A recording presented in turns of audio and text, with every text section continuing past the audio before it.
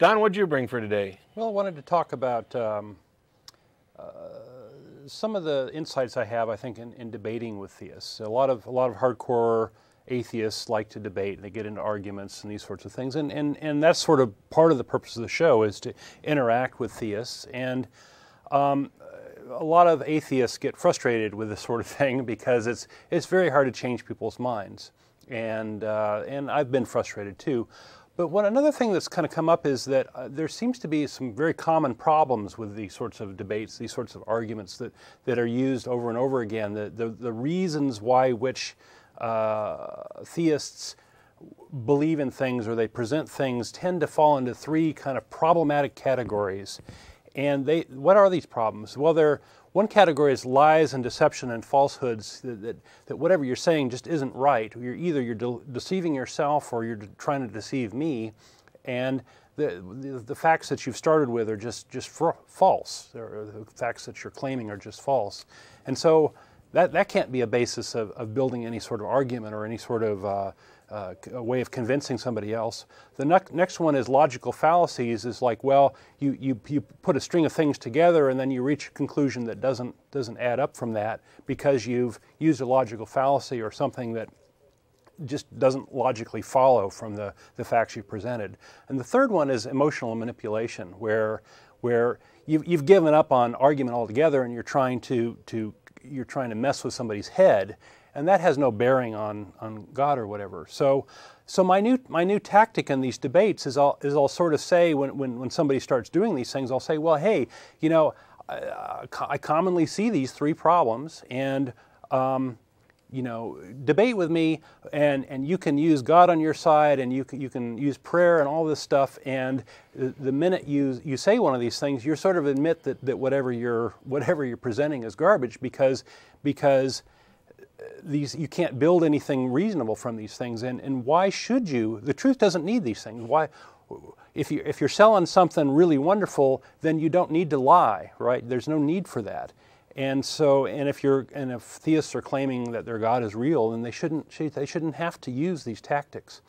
So far, my frustration is a little bit lower using this sort of tactic, in the sense that I don't have to go on and on and on with people because I get to stop, and I get to stop with sort of a reason to stop. And unfortunately, I'm still disappointed in the sense that I have yet to have anybody, any theist, debate with me and have a debate and convince me of anything, or convince any objective, rational person of anything without using these tactics. So I've started to call these three, the deception, logical fallacies, and emotional manipulation, as the three pillars of apologetics, is what I'm calling them today. And so that's the topic of the show.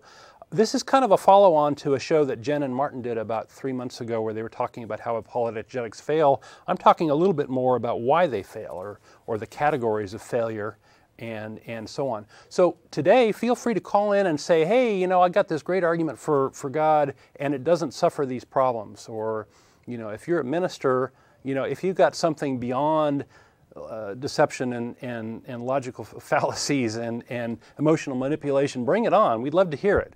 So what I want to do today is talk about these three in turn very quickly, and then talk about some of the common arguments that we get for God, and why it falls into these categories, and how many of the things we hear are combinations of these things.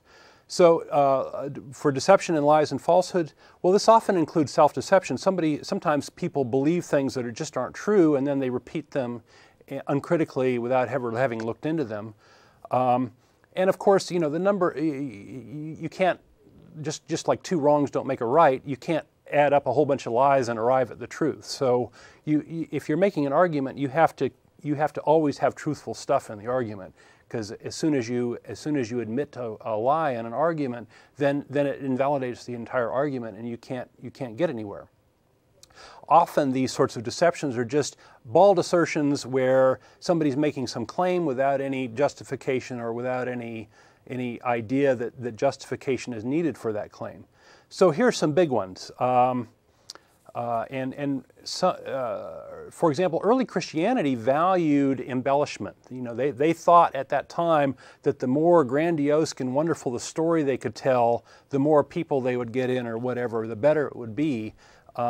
You know, today we try not to do those things, or we frown on those things, because if those embellishments and things aren't true, then it just sort of invalidates whatever you're trying to do. The virgin birth is a perfect example of that. It's like, okay, well, you know, virgin births are a common thing in mythology. Let's have Jesus be born of a virgin, and it's a pretty well-known thing that Jesus. The nativity story of Jesus is made up, was invented after the fact, and it's just mythology. So this is a good example of, you know, if you make these claims, or if you put these displays on your yard, you're sort of lying to the world. Also, claims about Jesus raising the dead or walking on water, these sorts of things, you know, they need better justification than just some sort of story in the Bible. So, you know, by themselves, they're not that convincing, and they're not that interesting. In more modern times, we have the Christian nation myth, which is just a propaganda campaign that's coming out. The Christian founding and these sorts of things. Yes, many of the founders were Christian, but they intentionally made a secular government, and please don't forget that. And they intentionally separated church and state, and that was, you know, the core of the founding of our nation. Another example of a big lie and falsehood is this intelligent design movement. There is absolutely nothing solid behind that. It's just another propaganda campaign that supposedly evolution is a theory in crisis sort of thing, and that's just a lie. So and there's a lot of equivocation about the word theory. The way scientists use theory and the way the common person uses theory are two different things, and by saying just a theory, you're equivocating those two, and that's a type of deception. So those are some big ones that we see as far as deception. Here are some common ones. Assertions without evidence, to claim that Jesus loves you. Well, you know, demonstrate a Jesus first, and demonstrate, you know, what do you mean by love in this context? Love often gets redefined. Jesus rose on the third day from being killed. Well, that's another sort of assertion that uses the Bible as evidence. Well, if we don't believe in the Bible, if you don't have any evidence that supports this Bible, why should we believe it? Another one we hear often is AIDS is God's judgment against gays, or, you know, whatever weather phenomenon is against gays, or against, you know, whatever. You hear those sorts of things, and it's just a bunch of BS, right? Because you don't have any evidence of your God, and here you are trying to attribute some behavior of this non-existent thing, or probably non-existent thing, to weather, which really has no rhyme or reason to it. Haiti made a pact with the devil. Pat Robertson said that recently. This is just BS, is really the category this is. As far as biblical interpretation, you know, people love to project their own beliefs onto the Bible and say, oh, the Bible agrees with me, therefore God says this. And there's been a recent study about how everybody's concept of God is really sort of a mirror image of their own beliefs and biases and these sorts of things. And so really all you're doing is you're puffing yourself up to make your beliefs, you know, God's beliefs, and it's a way, kind of a pufferfish sort of deception. And why should we believe you if one person's belief is this and another person's belief is the opposite of this? You sort of cancel each other out. There's obviously not a God there. You're just sort of making it up. Another tactic you see in this area is saying, oh, well, what's the likelihood of a single-celled organism popping into existence out of nowhere, and gee, how unlikely is it? But what they're not doing, and where they're being dishonest, is they're not comparing the likelihood of God popping into existence out of nowhere. So there's not a valid comparison. You know, just because something is unlikely doesn't mean it's impossible. And if you're going to look at likelihoods, you've got to do due diligence and compare it to the likelihood of the thing you're asserting is more likely. So these are some of the ways that we see deceptions and falsehoods propagated, and you often hear these early in arguments where people will just make claims, and then the atheist will have to back up. He'll have to ask them, why do you believe that, or what's your evidence for that, and so on. When you get into a more sophisticated argument, and the more sophisticated apologists, they start to stringing together logical arguments, and so there's some fairly famous arguments for the existence of God. There's the teleological argument, the cosmological argument, the ontological argument, and these sorts of things. And all of them, TAG, right, the transcendental argument is another one we've tangled with. Every last one of them suffers from the problem of logical fallacies. Here's an example. Don is a man, I'm a man. Men are fallible. All men are fallible. Okay, that would be the second argument, and then you might come to the conclusion God exists.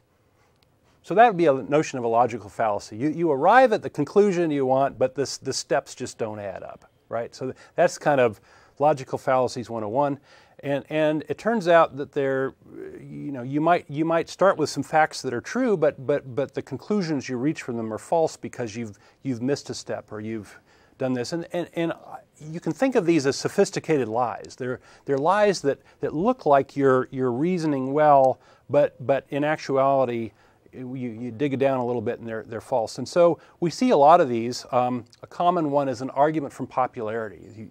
Something like, oh well, everybody believes in God, therefore God must exist. That's an argument from popularity. A lot of people believe in God, therefore it must be true. Well, the truth of something doesn't matter who believes it, right?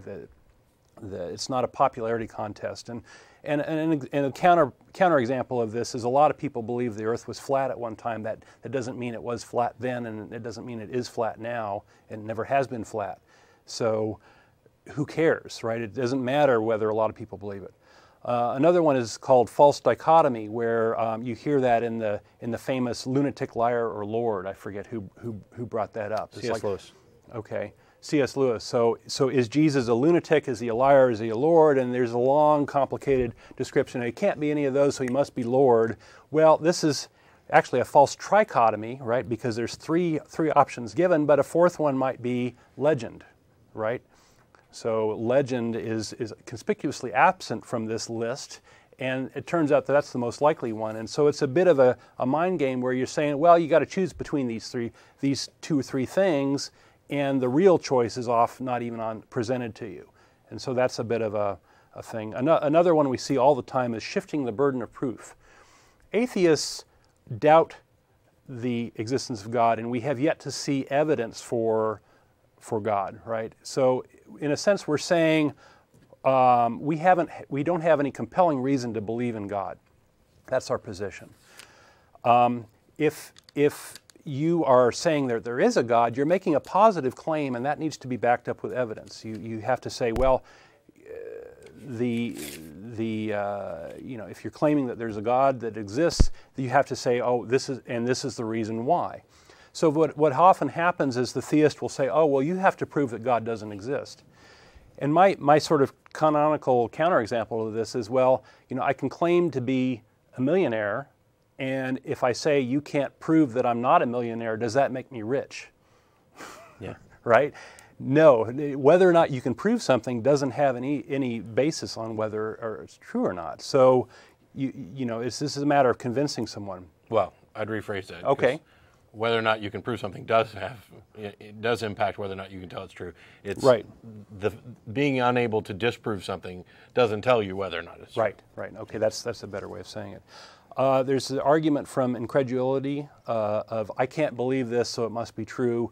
So there's a whole mess of these, and I think that atheists learn these, and I think that a serious atheist gets to know these logical fallacies and gets to recognize them because they come up all the time in like advertising and politics and these sorts of things. And in a weird way, I think atheists are better off for this sort of thing. We're more aware of these ways of manipulating people, and we're we're kind of on top of that. We still make mistakes, right? I make mistakes all the time, but I think I'm better equipped than a lot of folks to recognize these sorts of things and so on. So the third one I want to talk about is often when the theist gets frustrated and can't make any sort of reasonable argument anymore, they get frustrated and they start with the emotional manipulation. Well, God's going to get you is kind of often where it goes. And this is in the category of emotional manipulation and thuggery. And it's a plea to believe in God or Jesus for emotional reasons, which is a terrible reason to believe for anything. God, the existence of God or Jesus or whatever does not depend on your mental state, right? If he did, then we could just say that these things are a figment of my imagination and we'd be done, right? So reality doesn't depend on your emotional state. This is just a way of bullying somebody, and it's also fundamentally dishonest. So if you haven't gotten it yet, all three of these mechanisms, all three of these pillars of apologetics are dishonest, and therefore there's nothing there. See, and religion is rich with emotional undertones. So, you can think of the emotional associations we have with God. Well, we fear God because he's a big bully, a big thug. We can feel hate of the non-pious and non-believers. That's a common thing. People that aren't kowtowing to the same God.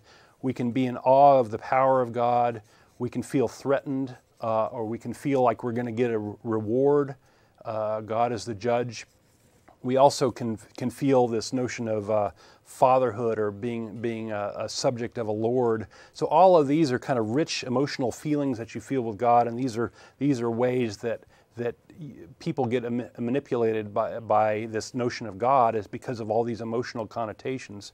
With Jesus, it's kind of the opposite. You feel there's a strong association with love and love of humanity.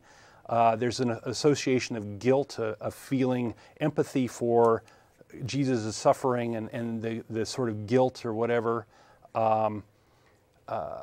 There's idolization for how he supposedly dealt with the poor and these sorts of things. So it's almost like a good cop, bad cop thing, No matter what emotion you have, you can either associate it with God or Jesus, and it's almost like a codependent sort of thing, Jesus loves you, but God thinks you're a wretch that needs to be tortured, and Jesus and God are the exact same thing, and it's just very odd, sort of mind's fuck as far as I can tell.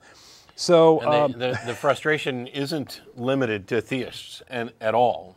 Frustration is a human trait, and I think I'm a perfect example of somebody who's demonstrated that being able to get frustrated over and over again.